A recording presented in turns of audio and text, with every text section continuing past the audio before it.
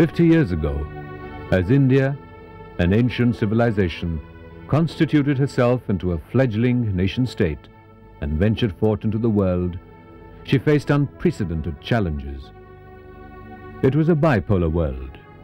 The nations of the world were ranged in battle lines dictated by the Cold War. A nuclear holocaust seemed imminent. Empires caved in, frequently amidst conflict and bloodshed. India was to play a significant role in creating the non-aligned movement. India was not to be deterred. She decided to make her voice heard, to fashion a unique place for herself as for scores of other newly emerging countries.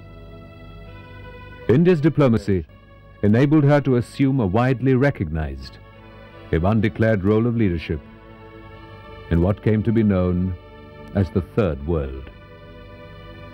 Not only is this preeminence of India recognized by diplomats everywhere, many of them recommend the Indian Foreign Service as a veritable model.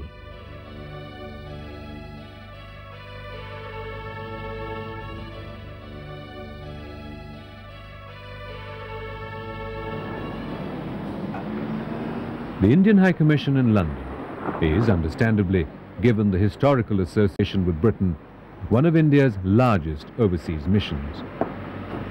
In many ways, the High Commission is representative of the structure and functioning of most diplomatic missions.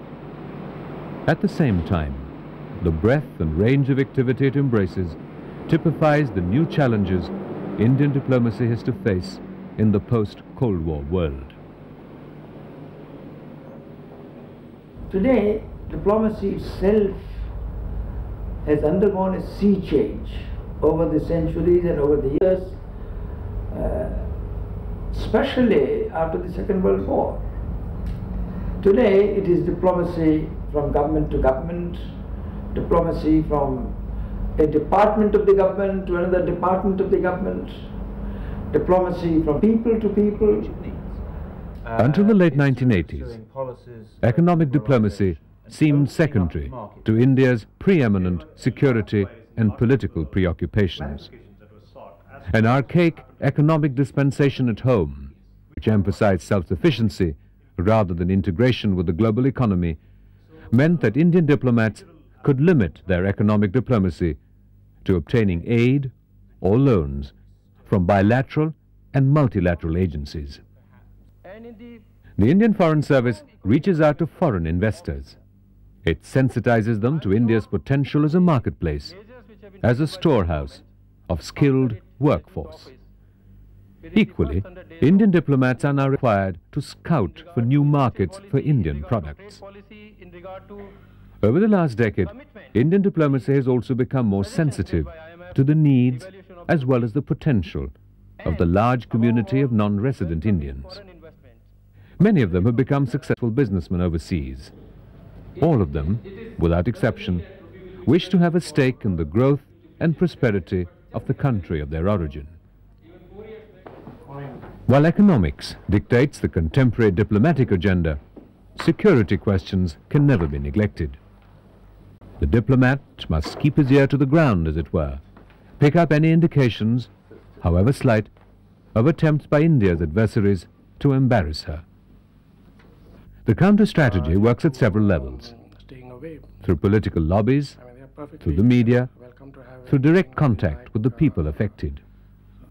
An important part of the diplomat's function revolves around the projection of a positive image of India in the eyes of the public at large. The participation of the diplomat's family in these public events is not only desirable, it is often a necessary part of their success. The itinerant nature of his calling may occasionally make great demands on the peace and stability of his family life. The Indian diplomat never allows himself or herself to lose sight of the fact that his primary function is to promote India's partnership with the world, a partnership in development, a partnership in growth and prosperity for both India and the host country.